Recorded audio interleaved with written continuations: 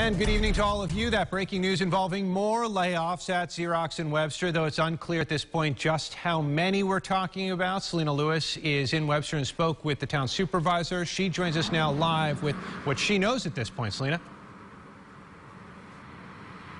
Well, Adam, we did reach out to Xerox, but have not heard anything back yet. We also spoke to Workers United, who confirmed that there have been layoffs, though they're not sure exactly how many either. They say that there are management positions that have been laid off, and none of them are union positions.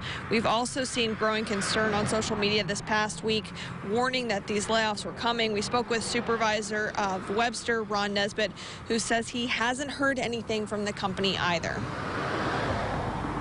I've heard from some people that they took voluntary layoffs and they left last week because they knew they were going to be laid off this week. So they went ahead and put in their retirement papers and retired early. Now, again, at this point, we're not sure exactly how many people have been laid off from this facility here. Xerox has not put out an announcement, and we haven't heard back from their PR person at this point. Adam? Selena, thank you. We will continue to follow this story tonight, and we'll have updates on News 8 at 6 and, of course, on RochesterFirst.com.